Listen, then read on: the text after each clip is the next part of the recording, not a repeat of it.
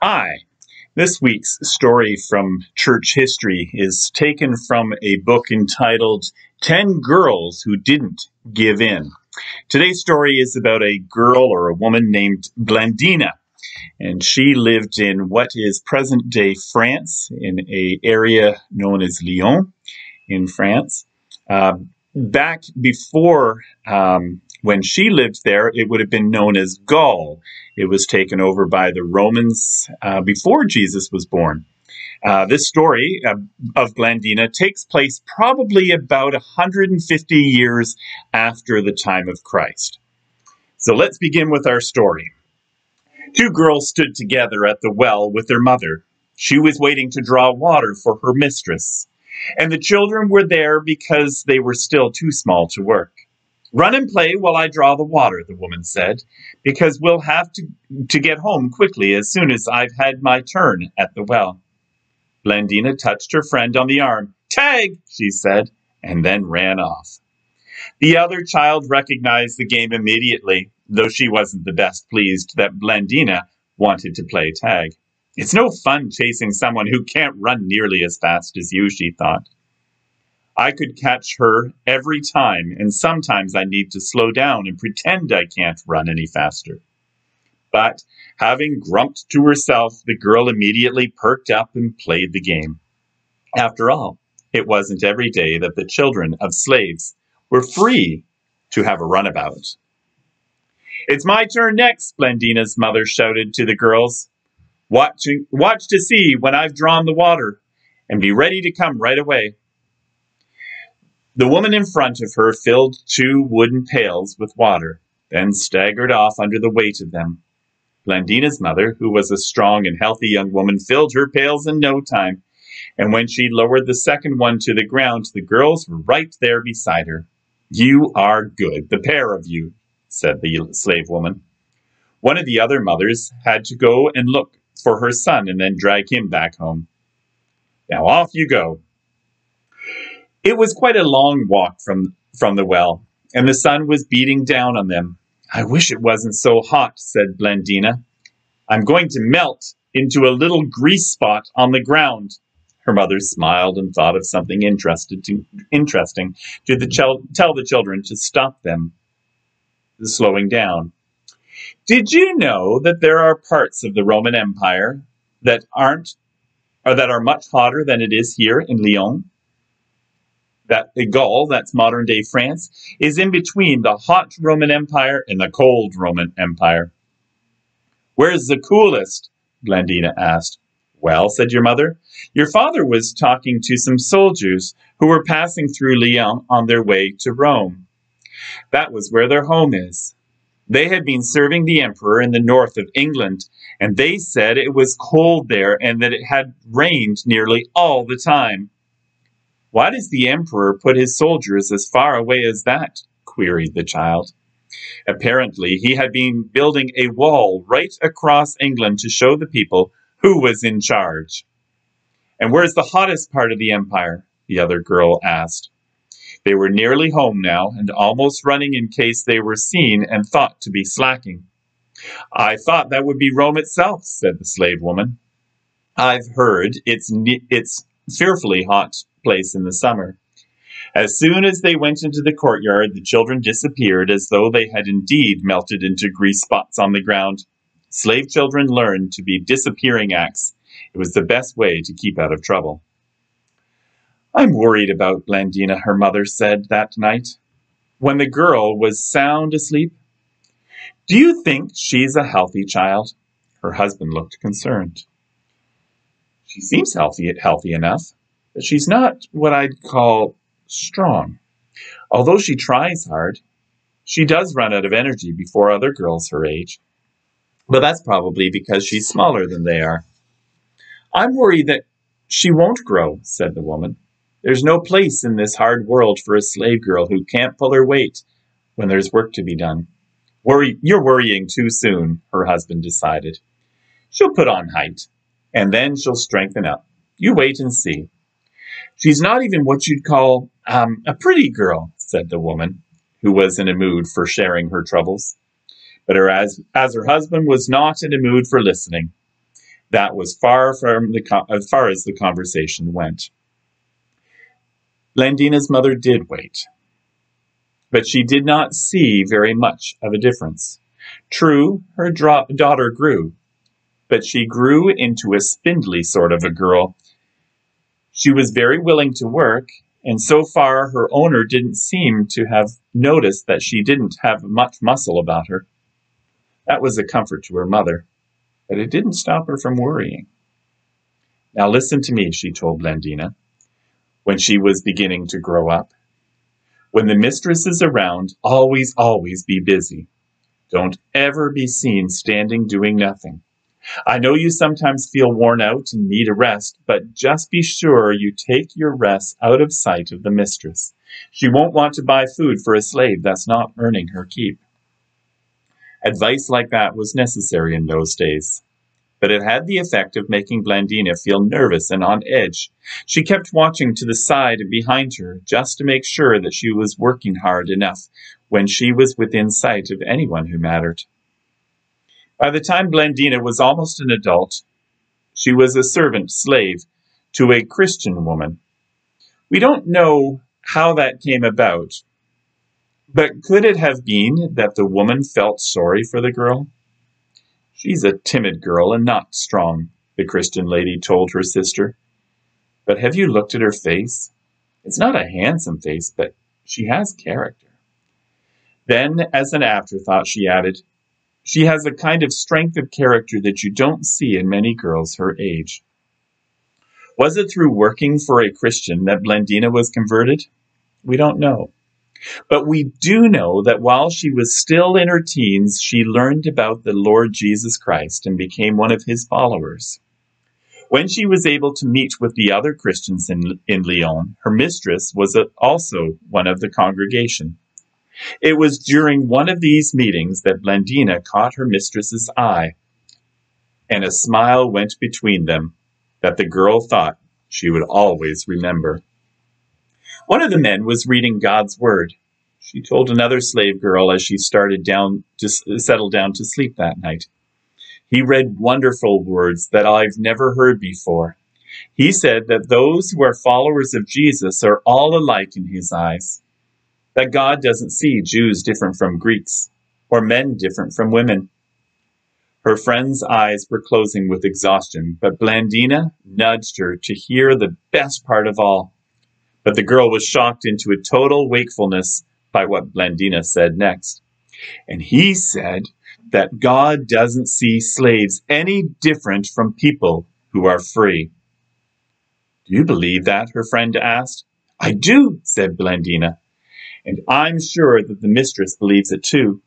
For when the preacher said it, he looked round at me, and she smiled. Tell Blandina to come and help me, the mistress told one of her slaves. She does things how I want them done. As time passed, this happened more and more often, until the two women were in each other's company quite a lot of the time. Sometimes the older woman even read from the Bible to her slave. Yet, more surprising, there were times when her mistress asked Blandina to pray for her. The first time that happened, the girl almost jumped in surprise, and perhaps in fear. Things that were out of the ordinary could still make the young woman feel nervous. These are troubled times, the preacher told his congregation one Sunday. The emperor, Marcus Aurelius, has no time for Christians. Since he became emperor, that's in 161 AD, vicious things have happened to believers. I have news for you, brothers and sisters. The noose is tightening around Lyon. I believe that the persecutions are coming here, and that some of you might even have to die for our Lord. On hearing what he said, Blandina's first reaction was to enjoy the warm feeling that she always experienced when the preacher called the congregation brothers and sisters. She was a slave away from her family, but the little church in Lyon was her family in a very real way. Then the rest of the message sank into her head. Some of you might even have to die for our Lord. Looking round the congregation, she saw fine, tall, strong young men, most of them slaves like herself, and she wondered if they would be first to be rounded up and tried. But why should they be? She asked herself as she walked home alone. The Roman soldiers could arrest me as easily as them. Then she stopped in her tracks. My mistress. Surely they'll not arrest my mistress. Surely they'll only take the slaves. When the whole force of Marcus Aurelius's anger was unleashed, he didn't care whether Christians were slaves or free. He just wanted them killed in the most horrific and horrible and public ways possible. We must pray for each other, you and I, her mistress told Blandina. When news of terrible happenings reached them, we're sisters in Christ, and we must help each other as best we can. Blandina looked at her mistress. How strong are you, she thought admiringly, and how brave. If the soldiers arrested you, you would walk into prison with your head held high. And looking at her servant, the woman thought just the opposite. What a frail young woman you are, and I wonder how you'll cope when we're arrested. I'm sure we will be. I'll do everything I can for you, she thought. The emperor's anger raged hot and centered itself on Lyon. Roman soldiers did a great sweep of Christians, and many, including Blandina and her mistress, were thrown into prison. In her cell, the young woman looked even more frail and more nervous than she did at home. Pray for Blandina, her mistress whispered to the other Christians one at a time. Pray that God will give her the courage to bear what's going to happen. Pray that she'll not deny the Lord Jesus just to be set free. The next morning, the prison guard barged in and went to drag Blandina out to trial. But she didn't need to be dragged. She went willingly, with her head held high. All day the prisoners wondered what was happening to her. They were amazed when they heard the news. Blandina had endured so much torture that her torturers had given up in exhaustion. My dear child, her mistress said when the young woman's broken body was returned to the cell overnight. My dearest child. Her loving words were like cool water to Blandina, who fell asleep in her arms. The following day, the same thing happened. The slave girl was taken from the cell and accused of terrible things. I am a Christian, she said over and over again, and we've done nothing evil. Her torture went on all day. Once again, she was returned to the cell where her mistress waited to soothe her wounds and pray with her.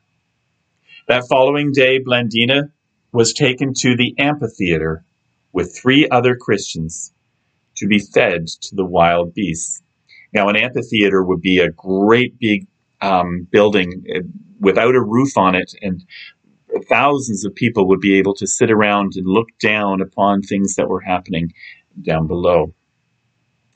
Those left in the cells prayed as they'd never prayed before. At first, the beast didn't go in Blandina's direction, but eventually her tormentors were satisfied she was dead. What they didn't know was that the one they had just killed was alive in heaven, and happier at that very moment than she'd ever been on earth. The number of Christians meeting to worship God the following Sunday was much smaller than it had been the previous week. Brothers and sisters, the preacher said, this has been a terrible and a wonderful week for us. We have seen many of our members pass from death to glory, and that is both terrible and wonderful.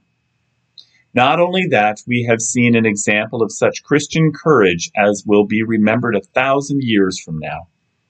Our little sister, the timid and weak Blandina, showed herself to have courage and strength that could only have come from the Lord. In her death, she was an example to us that one day we may need to follow. If we should be called on to be martyrs for Jesus, may we be just like our sister Blandina. Amen. And amen, said every single person there. It is over 1,800 years since Blandina died. Rather than deny her Savior, her name is to be found in just a few pages of some very old books. But it is good to begin a new book with her story, and to keep her name alive into the 21st century. Blandina might not have been as strong or as fast as the other girls, but that did not mean that God didn't want her. Even though she was weak physically, God gave her great strength so she could bear torture and not deny her Lord. This is still true. God doesn't always choose to use big, strong people. The Bible tells us that his strength is made perfect in our weakness. That's found in Philippians chapter 4, verse 13. It was not the custom for a slave's mistress to say anything to her except for instructions. However, Blandina's mistress did not behave that way because she knew that God did not see slaves and free people differently. The Bible tells us that we should not behave differently to rich or poor people either. That's found in James chapter 1, James chapter 2, verses 1 to 10. Think about how you can make sure that you do not show favoritism towards the people you meet.